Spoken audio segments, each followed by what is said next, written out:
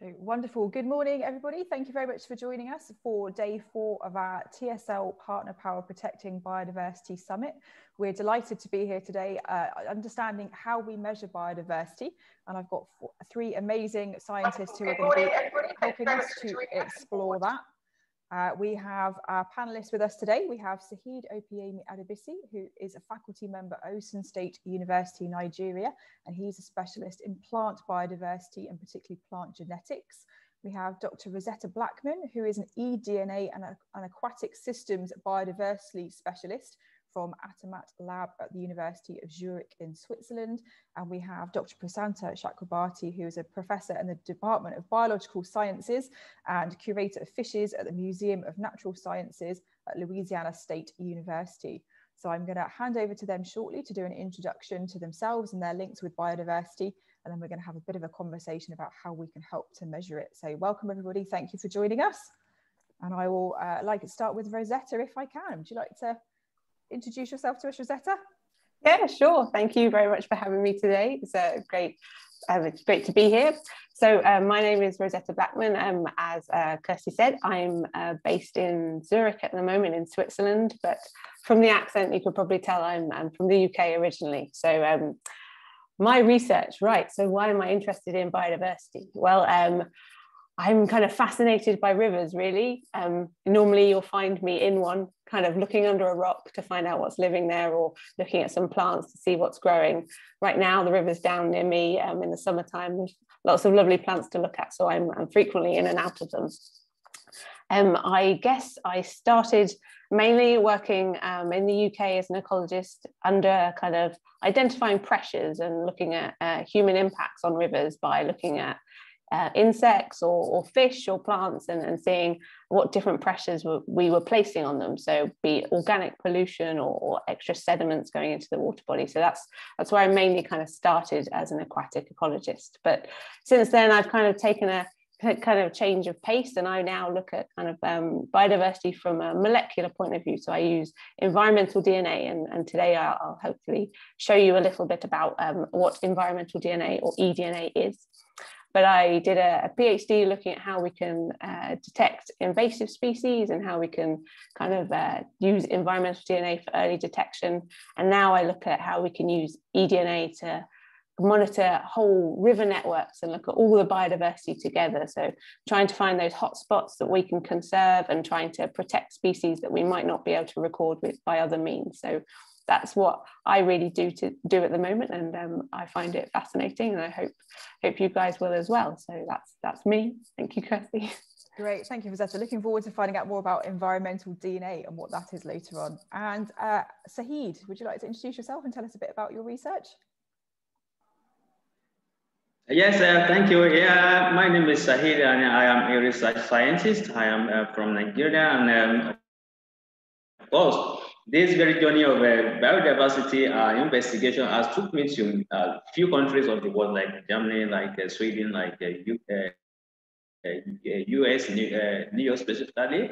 And of course, what inspired this very research was actually the concern for nature and the environment. And luckily, when the global concern started raising awareness about the SDGs, MDGs, and also looking about the sustainability, yeah, this is a very wonderful niche for me to explore and also dig into my research, and also how this can benefit the local communities, the global communities, and also impact or maybe contribute to humanity.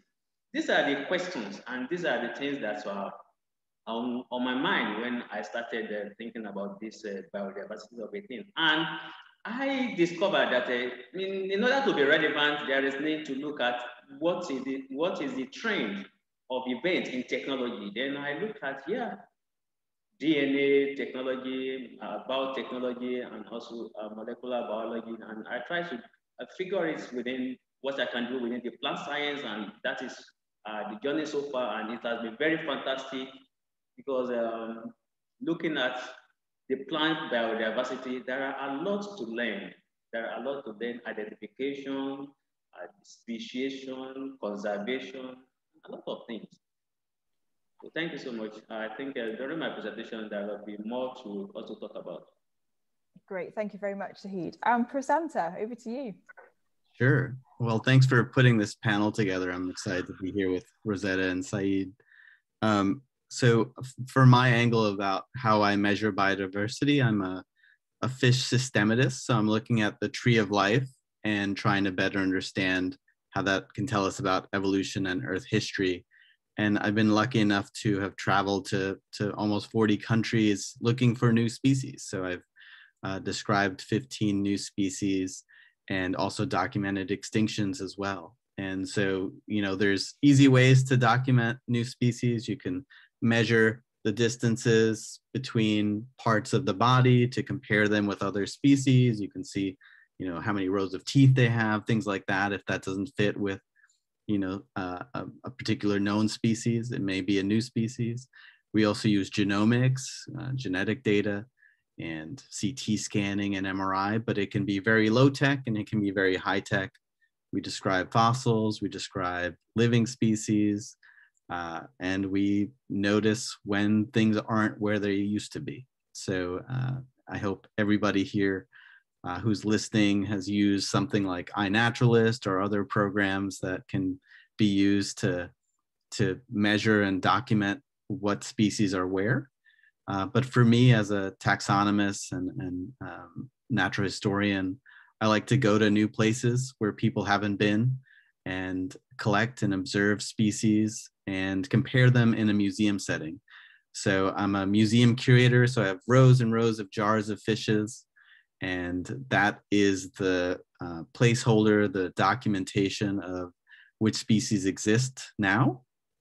And, you know, if you compare that with specimens at the Smithsonian or the Canadian Museum of Nature, where I'm working right now in Ottawa, that documentation, the voucher specimens help us compare what species exist, what species we may have missed in the past in terms of documenting them for taxonomy. So that's my angle for measuring biodiversity. Thank you. Great, thank you, Prosanta. Okay, so I'm going to start our sort of panel discussion section now by handing over to Saheed. So Saheed, you talk about plant genetic biodiversity, and the students in their essays this year and throughout our debates and discussion have identified lots of different levels of biodiversity, from considering everything on the planet right down to genetic biodiversity. But what is genetic biodiversity and why is it important, and how do you measure it? Yeah, thank you so much. I think maybe I can have my slides so that I can run through that information so that it will bring life to you. Yeah, thank you so much. Yeah, I will quickly speak to this slide so that we can have the life about the discussion. Yeah, DNA techniques for measuring biodiversity and for conservation strategies. Yeah, next slide. Next slide. Yeah, I think we can move on. Yeah, thank you. So the outline is just to just picture biodiversity, then what are the problems and the challenges, and also talk about the biotech, which is the solution also.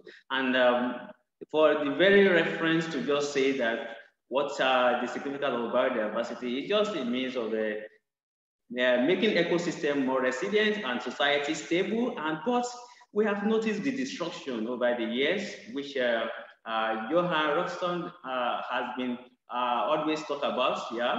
Yeah, these very challenges can be air pollution and climate change. I think there are a lot of advocate environmentalists that have been talking about these issues. Of course, our ecosystem from water to air to soil, they are unsustainable at the moment. Yeah, the bigger picture of this is what the NASA data is showing us as at 1970 and what we are now in the 2020. From this very picture, you can see a lot is happening in the world that is making the biodiversity not feeling fine. Yes, next. Next. Yeah, I think one of the major concerns that has led us to this place is actually the population. The population aspect of the world is a major issue. And when we come to the solution the question is actually addressing, it is about the bioresources. what are the bioresources available, and how many of them are threatened, and how many of them are actually lost?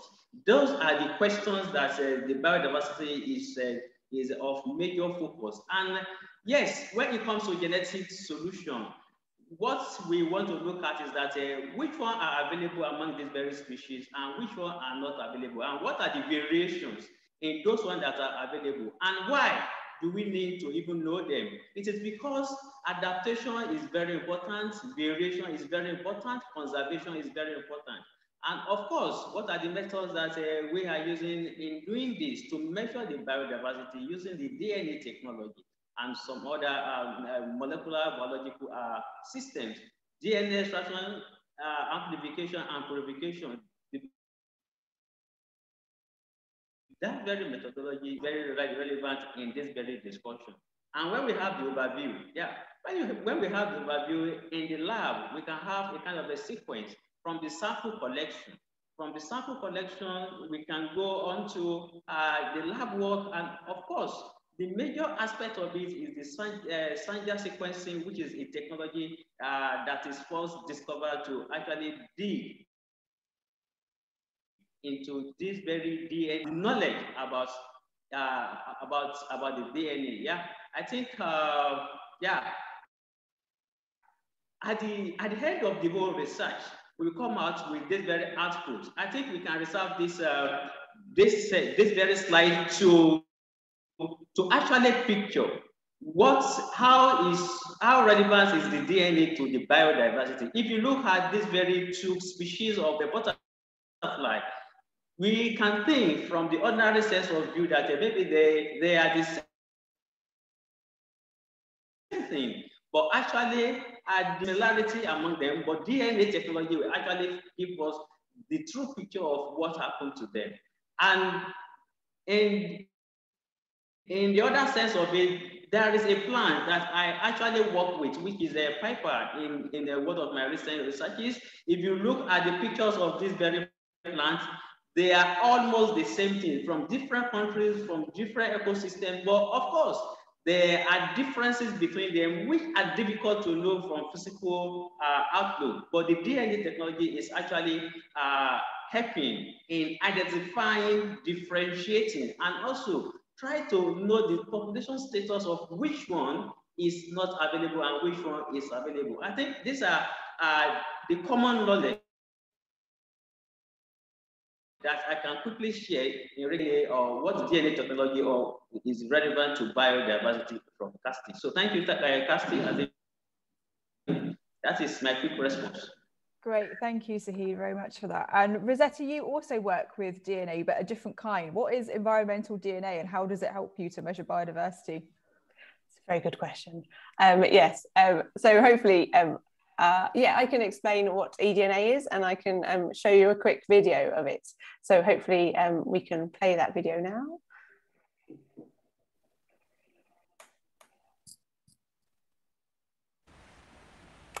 Okay, so environmental DNA, what is it? So what I'm trying to do here, and this is me in a river just down the road last night, so I'm trying to go and collect some DNA shed by organisms into the water. And how do I do this?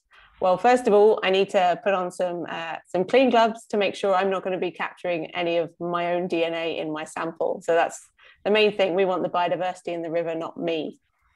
So I put on my clean gloves, and then I need some sterile equipment. So nothing is contaminated with any other systems. So I have a clean syringe there, and then a clean Stereovex filter, a filter unit, which is what we'll use to collect the DNA.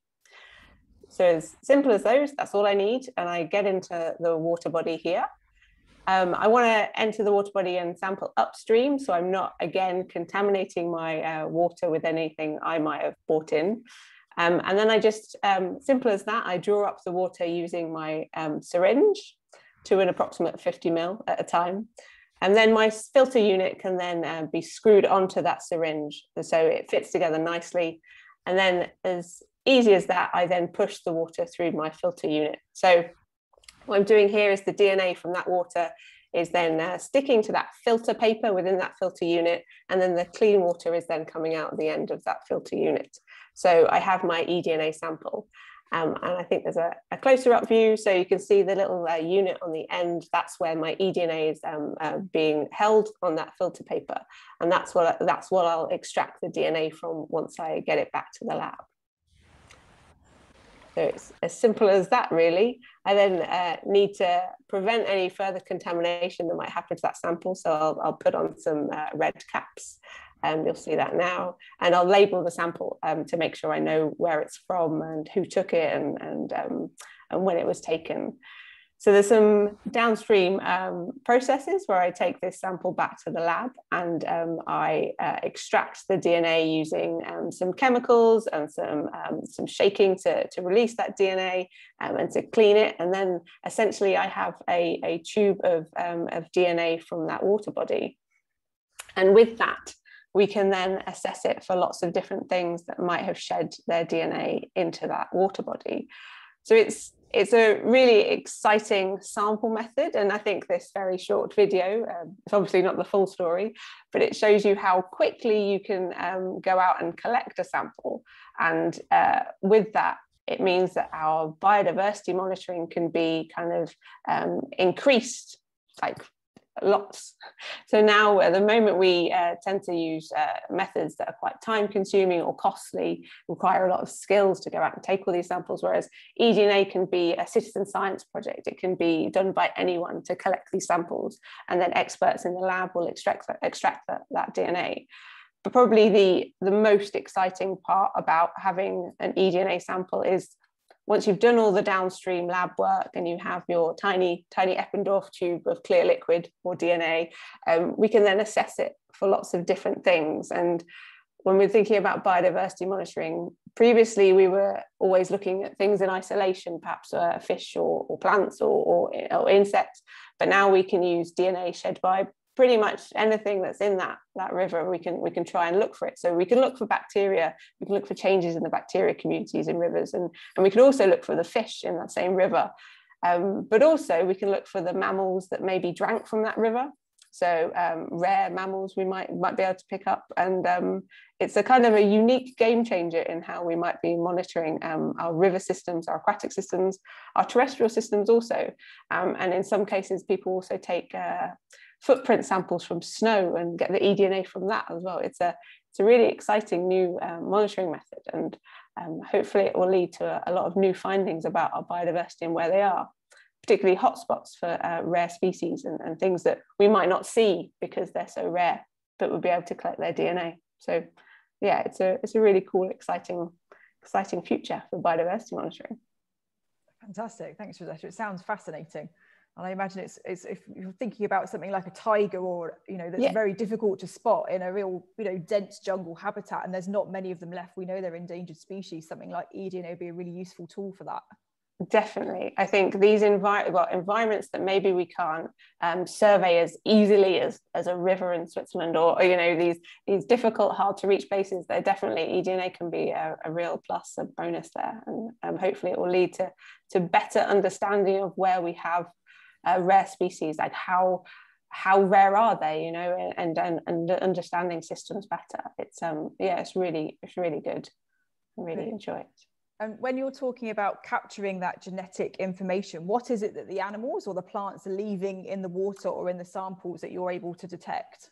So basically it's like, I always, when I talk to people, it's like if you have a bath, right? If you get into a bath, you shed your skin cells, you shed sweat cells or anything like that. You essentially, it's not very nice, I know, but like think of that in terms of a river. Okay, a fish tend to be pretty slimy, so a fish will shed lots of slime, and other things will shed mucus, and you have different things being shed into the system. But essentially that's what we're doing. We're picking up any kind of evidence of these sloth scales or skin cells or anything like that from the species. So that's what we're collecting.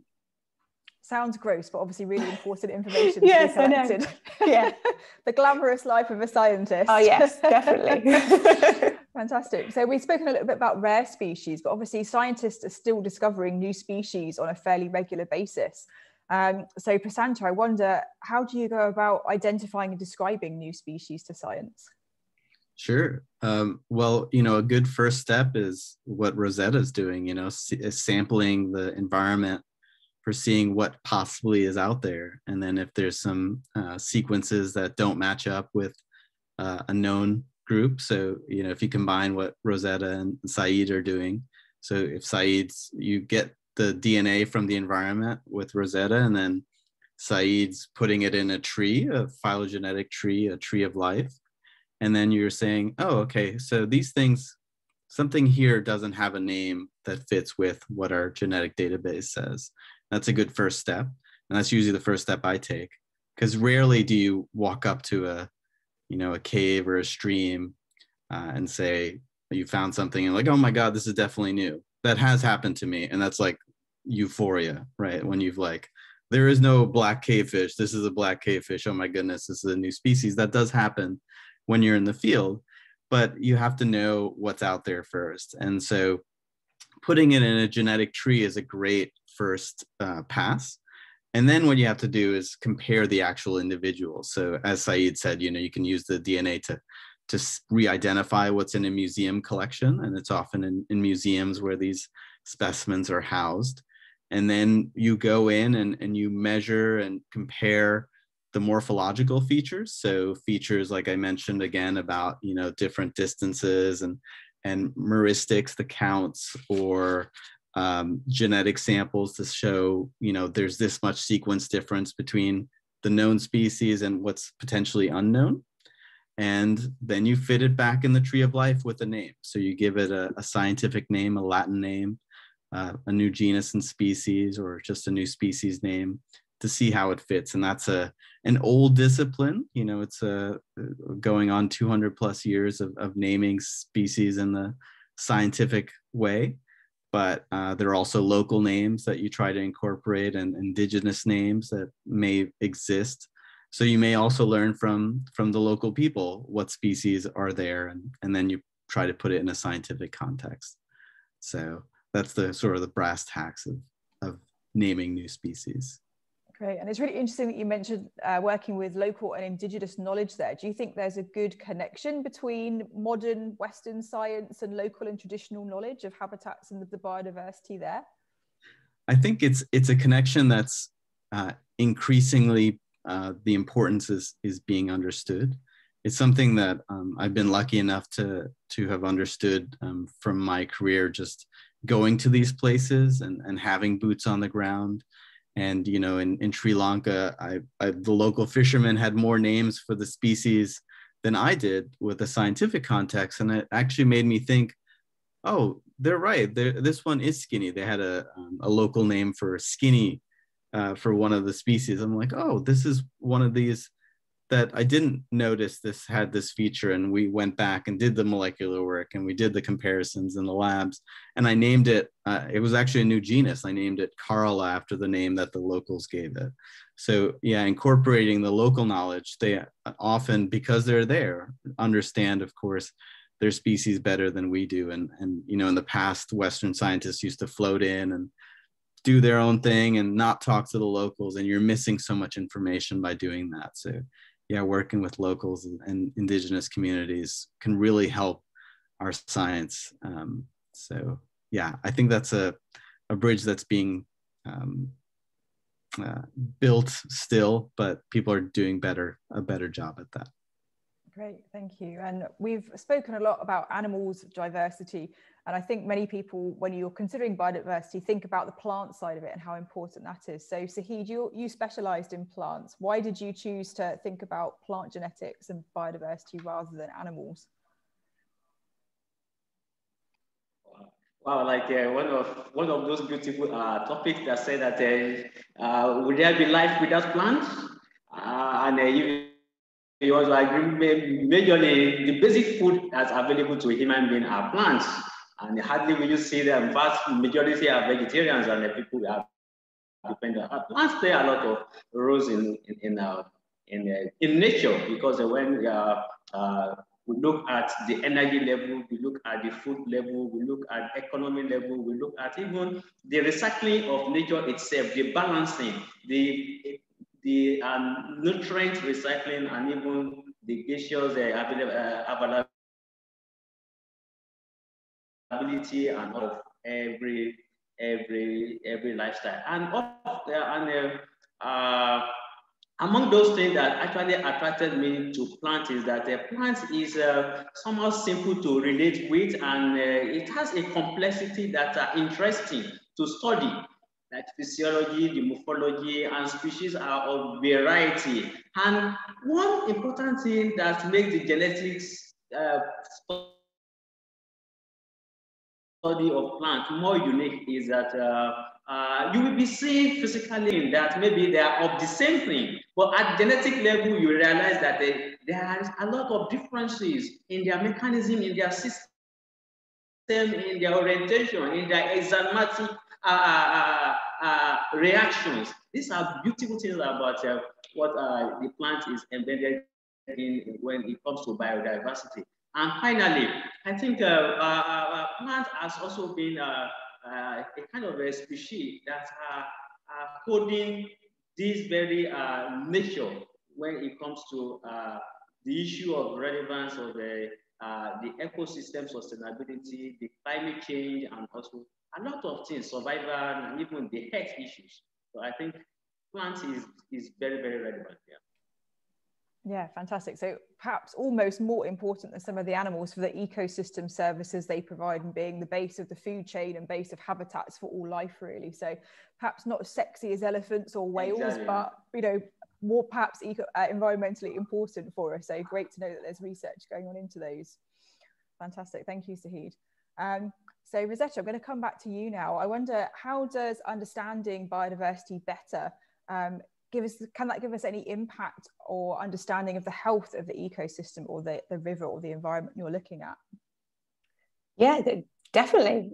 So when I first got into ecology or monitoring biodiversity, it was very much on the kind of looking at pressures, how we can conserve river systems by understanding what lives there. So I looked mainly at algae and insects and plants, and I'd kind of monitor what we found in a river, and then be able to use that information to find out what kind of pressure that system was under. So if you think about anyone, right, we all have our kind of favorite place, our niche of where we want to be it in a nice warm bed or anywhere else like that. So same thing happens for insects or plants. They have their requirements, their needs. They might like really clean water, or can tolerate certain pollutions or certain nutrient levels. So when we collect our data for insects particularly, be it with a kicknet sample or environmental DNA, we can then kind of use the information on the species we find to find out kind of what type of water quality these insects are living in. So we can have stoneflies really like very clean water, and so we can say that's a good water quality or good ecological status. So we can use that kind of broad sense of a description there. Or we can find samples we might take might not have very much life in it at all, but it might have certain fly larvae or chironomids or mosquito larvae, or things like that might be able to tolerate certain other types of water quality or organic pollution. And we can do the same with plants as well. So aquatic plants that love nutrients, we might know that there's a lot of nutrients getting into our water body, which might be from surrounding land use or pollutions or anything like that. So we can use these different groups as biological indicators to see whether there are any problems in the rivers. And by doing that in kind of a systematic way, we can and then hopefully improve the water quality, or to stop those pressures having an impact on the biodiversity itself. So that's really how I originally got into aquatic ecology and biodiversity monitoring. So it's really useful, and it comes from years and years of research of knowing where these species love to be and what their requirements are. So it's still very useful and yeah, very important for our monitoring systems. Great, thank you. And Prosanta, coming back to you, how does an evolutionary biologist estimate the number of species that you might find in a habitat or ecosystem? Because obviously you can see a certain amount, but if you're thinking about all the tiny microscopic things and everything else that you can't see, how do you put a number on it? I love that question because it is hard. You know, we want to understand species as sort of the measure of biodiversity. How many species are there on Earth? And we're far from even really getting a complete consensus on what a species is. So, you know, Rosetta mentioned the stoneflies, and I just saw a stonefly yesterday for, you know, a pretty big one. And we're like, oh, what is this species? You know, and finding out exactly what species are and where they are is probably one of the hardest questions in this biodiversity paradigm. So most of the species that have existed on Earth, if you're talking about evolutionary context, have gone extinct, right? 99% of them in the 3.5 billion years of Earth history, of life history on Earth. And so we're still measuring extinction at the same time as what species are on Earth today. And so it's not the same thing as species of mammal and the species of bacteria where there's different forces of speciation going on. So it is a difficult question. There's about 1 million species described, and 350,000 of the species that have been described are beetles. That's more than all the plants. So we need more taxonomists working on plants like Saheed, and we need more taxonomists and natural historians going out and boots on the ground to places where species are undocumented. I see there's a question in the chat. What are the most recent estimates of total number of species on Earth? It's about 8 million is sort of the low estimate if you're not counting how much potential bacterial protist life there is. There is lots of undocumented microbial life still. So that could be tenfold more, 80 million. But 8 million is the number that I've seen most recently of the number of undiscovered species on Earth. Wow, that's a huge number. So this is a question to all of you really. How do you think technology has changed how we measure biodiversity over the years? Obviously, we've made hundreds of leaps in technology over the last 100 years. So what were the very early stages, you know, before we had all this amazing computer technology and genetic analysis? What did people do to measure biodiversity to start, and how far have we come? Anyone want to have a go at that one? I can start with that one. So, you know, at first we were doing just like preservation, like how did Linnaeus and Darwin keep, you know, document, because you could always illustrate something, but then if you had to go back and actually document it, you know, keeping plants in herbarium and, you know, pressing them, that was a pretty modern technique 200 years ago. And now we can do eDNA for obviously, as Rosetta was talking about, but also genomic sampling, which, you know, you can look at the entirety of the DNA of an organism, which is just this incredible field. And it sometimes moves too far ahead before the traditional science can catch up. So there's lots of genomic work being done, but there's no specimen in a museum that's tied to it. So Saheed talked about, you know, correcting the identification of something based on its genetics. We can't do that if we don't have a specimen in an herbarium or museum. So we need that connection between sort of traditional and traditional taxonomy and genomic work. And, you know, some of us like me tried to do both at the same time, maybe not always successfully, but yeah, that connection needs to be between old research or traditional research and modern tools needs to be strengthened. I'd reiterate that strongly. Like all the data that we derive from eDNA all comes back to having a reference sequence that we can identify that DNA sequence to. And essentially we want the information derived from taxonomists and the subsequent referencing and sequencing of a sample to be able to have that. So I can't identify an unknown sequence unless I have a reference sequence, and that's normally derived by traditional methods. And it's really important. And as environmental DNA has kind of taken off in the last 10 years, a lot of the work that we're still trying to pull together is reliant on taxonomists supplying correct identifications of specimens and us then sequencing them so we can then identify them from eDNA. And that's really important that we kind of cross this kind of gap and have this kind of communication between the old and the new. But yeah, need them both. Yeah. Saheed, anything you'd like to add? Yeah, I think the fellow panelists have said, it is very, very difficult to actually estimate what the species and what are the differences and what are available and what is the total estimate, because some articles mention that maybe we have about 8.7 million species of life living on Earth as at 2011. And as at 2020, we are saying that we have 15 million. But from my own research experience, I can tell you, I explore a particular species from different ecosystems of like 200 samples. And at the end of the day, I found out that all these species are the same thing. Now, how do we classify that when we want to estimate what are the total species on Earth?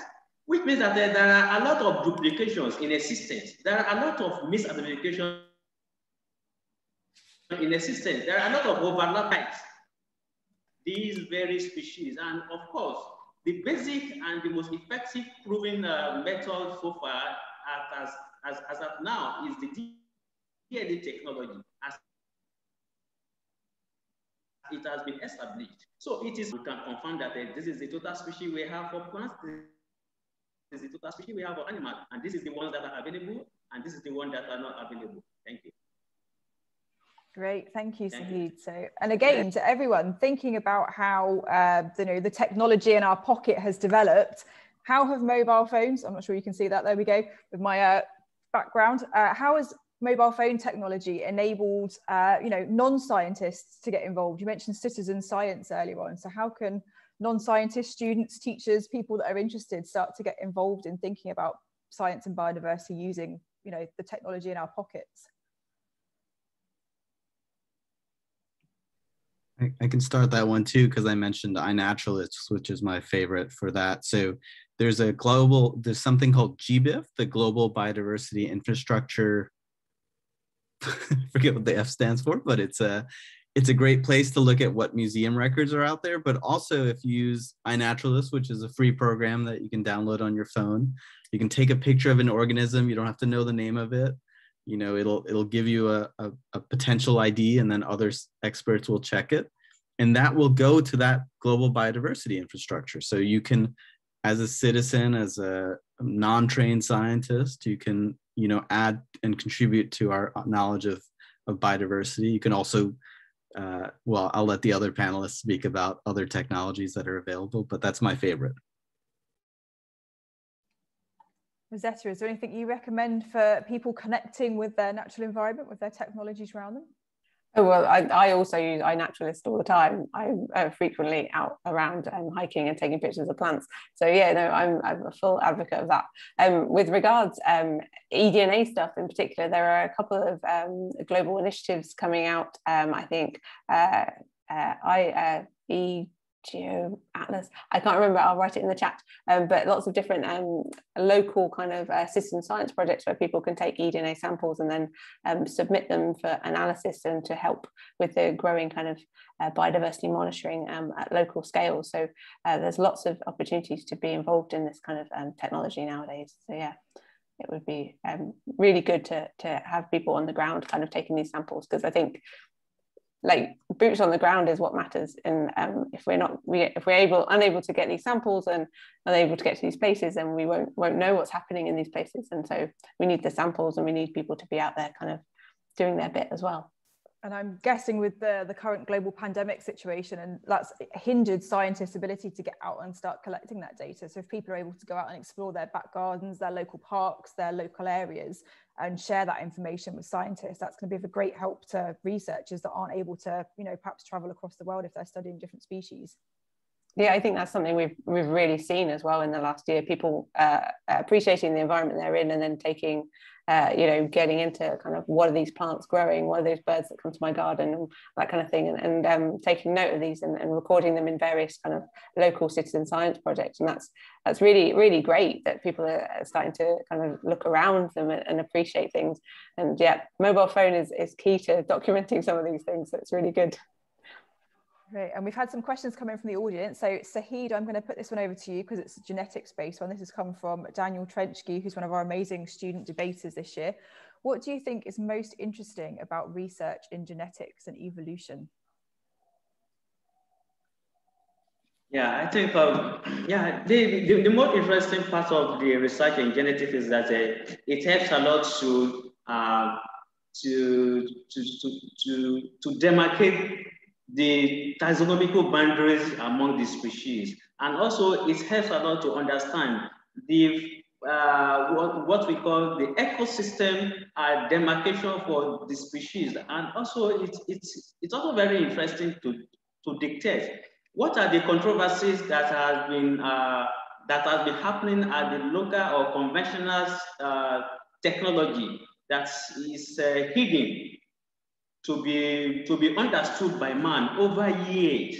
And the DNA technology has been helping so fantastically to correct most of this very misinformation, and also effort to re-identify and to harmonize data along the understanding of okay, the species, the plants, the animals, the population, the endangered, the threatened, and also the conservation strategies and status. Yeah. Thank you. How about you, Prosanta? What for you is the most interesting thing about genetic and evolutionary research? For me, it comes down to like the biggest philosophical questions that we have. Like, who am I? Where are we from? And we're from other species. And if you look at the tree of life that Saeed's building, that Rosetta's helping us build, you know, we can look at where we fit on the tree of life, you know, and the more species we know about, the more we can say, oh, okay, we're on the vertebrate part of the tree of life, the mammal part of the tree of life. And, you know, the vertebrates came from this group of invertebrates, and where, you know, why do our hands have 5 fingers, you know, instead of 10, like the first animals that came onto land. So for me, the most interesting part is building that tree of life, because that really is a map of our origins and our history. Great, thank you. How about you, Rosetta? I guess I'm kind of interested in adaptation and how things are changing, and how, as the environment changes, how do species persist and how they kind of adapt. That's my kind of interest, particularly with drought, and how do species in rivers, are they able to adapt and have drought resistant egg forms and things like that? How does that work, and how are species successful in adapting to climate change, I think is my kind of interest. Great, thank you. Another question that's come through, this has come from Eva, who's our wonderful technical specialist. You've got her mind whirring this morning. Do you think that humankind appreciates and understands enough about the invisible species we can't see? And do you think that Indigenous heritage are more aware perhaps than Western science about their biodiversity? Who wants to go with that one? Some great questions coming through, guys. I'll take the invisible species as work I've been doing recently on kind of bacteria and things like the species that less charismatic megafauna, so to speak. So kind of the bacteria and the fungi that we can now look at and see the change in the communities within river systems in particular. We previously haven't used that information to study what's happening in our rivers, like what human pressures are kind of having an impact on the rivers. So I don't think at the moment we fully appreciate that, and now new tools are opening up how we can possibly now try to understand and try to look at kind of the effects on these kind of invisible species that we haven't looked at before, because we've maybe concentrated on the insects or the plants or the fish or things like that. So yeah, I think new tools are really opening up possible avenues of studying these new invisible species. But yeah, previously maybe not so much. Yeah, so the Trust for Sustainable Living runs a visitor centre, which is a rainforest, an indoor rainforest in the UK. And one of the things that we try and teach the students about is mycorrhizal fungi and their importance within forest ecosystems. So they're almost an underground, or in the forest, actually they can be above ground as well in the canopy layers, layer of fungi that connects everything, all of the plants, all of the trees, everything is connected by this amazing web of fungi that pass nutrients and send chemical messages. And scientists are just beginning to understand now the importance of that, but they really think that that's the kind of keystone foundation of having a healthy forest ecosystem, is this tiny little mycorrhizal fungi that form these enormous networks that cover the whole forest. So it's, yeah, I think invisible species are undervalued. Prosanta or Saheed, have you got any thoughts about that? Or do you want to think about Indigenous people and whether their knowledge is perhaps or more aware of Western science? I'm not sure if Saheed may be frozen there, but I'll jump in here. So yeah, absolutely. Indigenous people know the local habitat and local fauna better. There's something I call the dinner data principle. You know, if the animals that I'm looking for that people collect for dinner, you know, they will know those organisms, you know, 1,000 times better than me trying to collect the data. You know, you have to work with local people to have a better understanding of the environment. And we're losing not just species, but indigenous cultures, you know, altogether. So, you know, part of doing science is also connecting with the local people. And it's becoming harder and harder to do that because of that disconnect. So we need to do a better job there. Okay, thank you. And Daniel's asked another question. He's a keen scientist. So what careers can we pursue if we're interested in genetics and evolution? How would you encourage young people to get into the field? Who wants to take that one? I could do that again. I do this all the time. So I train graduate students, but you don't have to be a classically trained scientist to do science, right? So as Kirsty and others were mentioning about, you know, doing work now, you know, at your current state and working with local people that may have, you know, the next step in what you want to do. So find what you're interested in, find who does those interesting things as a career, and talk to them and work with them and see if you like it. And so there's plenty of work for geneticists, evolutionary biologists, maybe that's a little bit more of a defined group within that, but you can, there are thousands of jobs, and you just find the one that interests you, because that's more important than perhaps how much money is being made in that career. But I'll let Rosetta and others discuss. Yeah, no, I definitely agree. You need to find kind of the area that interests you and find the people that do it and get in contact. I mean, today is so much easier to reach out to scientists and ask questions via social media or any of these kind of different platforms. So yeah, find something you're interested in and find who does it and reach out to them. And yeah, always go for what you enjoy. I mean, I am a traditional taxonomist by training, so my background is very much in looking down a microscope, but then I decided to study a bit of molecular ecology for a PhD and have gone around the houses to get to where I am. So yeah, just go with what you like and see where it takes you. Great, thank you. Saheed, can you hear us okay? Are you back with us? Yes, I think yeah, very important, my network, but I think if I can catch up with what has been, I made them discussing, it is very easy in this career to migrate from one. My own background was actually agronomy, which is more or less like agriculture, and I transfer to environmental biology, study genetics again, and I transfer to plant molecular biology, study DNA again. So DNA agriculture, DNA environmental biology, DNA botany, DNA molecular biology. So it is somehow easy to migrate when you are actually easy for you to fit and relevant in all the fields available in science. Yeah. Great. So I think the advice there, Daniel, is find something you're interested in, see how you can pursue it. And I think for all of us as sort of career scientists, you don't necessarily follow the path you think you're going to follow. The more you research, the more you get interested, the more you discover new ways that you can explore the subjects that you're interested in. So thank you for that advice there, everyone. Okay, our next questions come from another student of ours, Anvishika, who's from India and is joining us. With the help of artificial intelligence, can we reconnect with extinct species that we can then perhaps bring back to our ecosystems?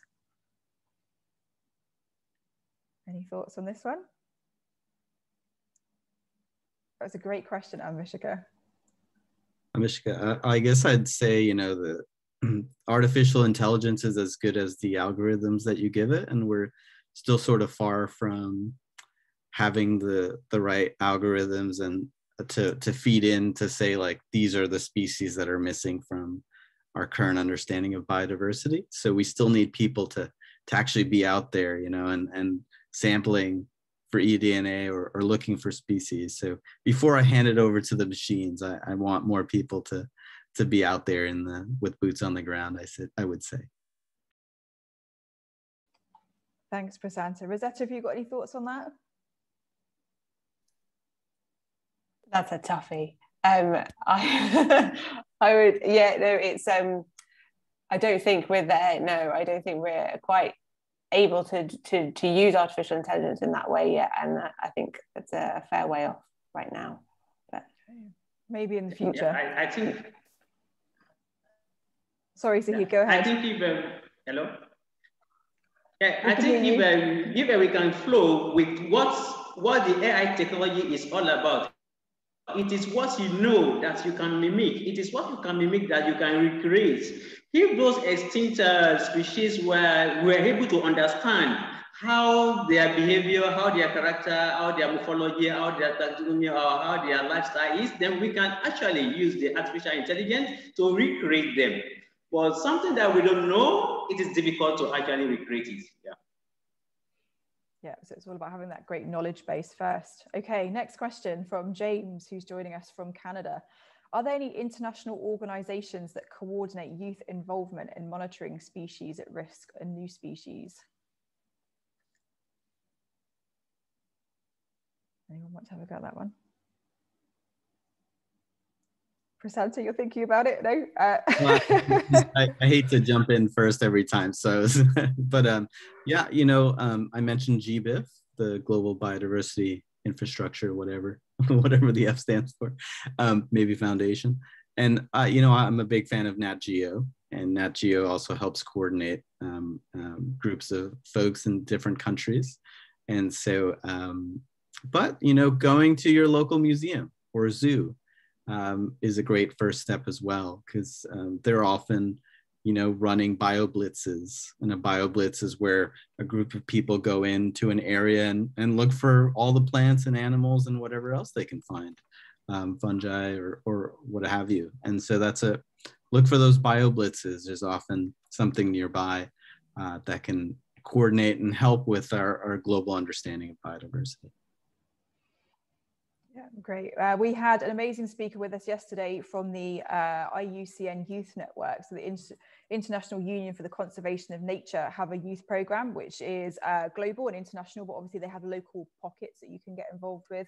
And on Saturday, we have Christian Swartzer, who's one of the chairs of the Global Youth Biodiversity Network, which is another youth organization. They're linked with the Convention on Biological Diversity. So they also work with youth around the world. They have a global network program, but also have local pockets that you can get involved with within your region or your country. So that's a great way they can get involved. Okay, and oh, yep, let's have a quick look. One more question coming through. So, Prosanta sharing a link for us for GBIF. Thank you for that.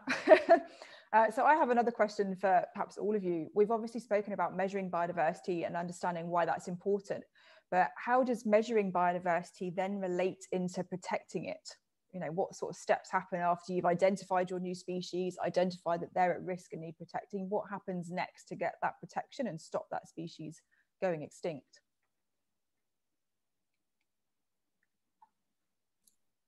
I think it very much depends on the species.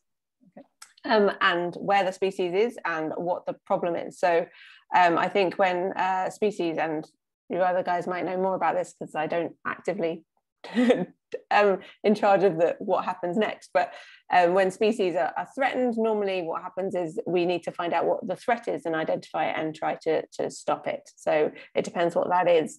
I've worked on areas which have had rare species where we've had sudden pollution instances, and therefore we've had to clean up and try and protect that doesn't and stop that happening again. So things like that. But obviously more charismatic species, there are breeding programs that normally happen in zoos and things like that. And it's all about finding the threat and finding the best solution to stop it. So all depends on your species, I think.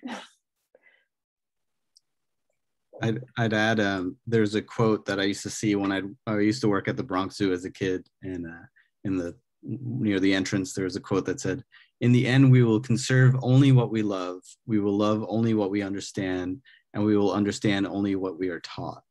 And so, you know, it's really important to find out what's out there, right? And so we need people to find out what's out there before we can figure out what we need to conserve. And Rosetta's perfectly right. You know, we do need to have special plans for the different kinds of species. Protecting a forest is not the same as protecting a watershed. And so each of those need a particular plan, and we need to tell governments to help us figure out those plans and to bring awareness to what species are threatened. Thank you. Saheed, anything you'd like to add? Yeah, I think the next level of protection is actually the level that is most important to sustaining this very biodiversity, sustaining the nature, sustaining the planet.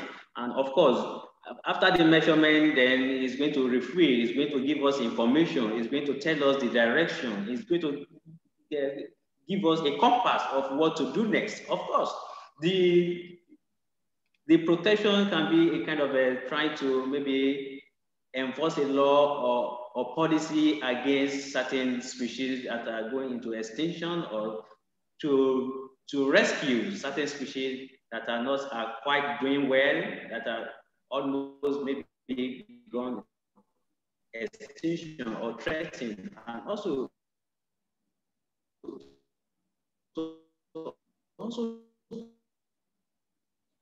Oh no, unfortunately, Saheed, we're having some connection problems with you. If we switch off your video.